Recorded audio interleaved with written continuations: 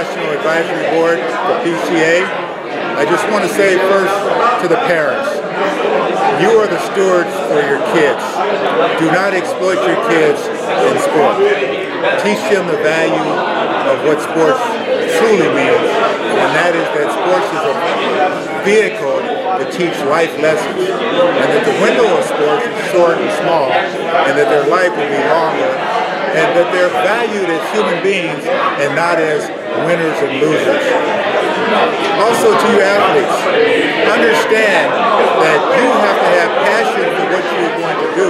Whatever sport you participate in, it takes a commitment, and it takes a passion, and it takes an understanding of being able to separate yourself from the sport that you play from you as a person, to know that you are worthy and valued for who you are as a person and not as an athlete. I truly value PCA because they get it. They believe in developing the whole person through sport, which for me is a throwback to the way I understood sport, that I was to go out and play sports and learn lessons of life, integrity, commitment, teamwork, perseverance, overcoming obstacles, and having a passion for what I do. I was very competitive, but I learned over time that my true value was more as a person than as an athlete. That me winning a game didn't determine who I was as a person, whether I was good or bad as a person. And it took me a while to learn that, and I would like for you young athletes to learn it at an earlier age, and I'd like you parents to help them learn it at an earlier age.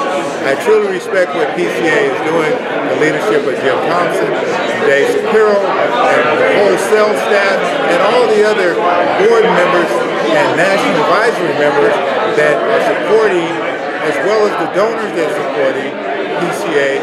It's a cause whose time has come, and the ball is moving. The snowball is heading downhill, not uphill, and get on before it runs over you, as we try to transform our young athletes to be the best that they can be as human beings and not just as athletes.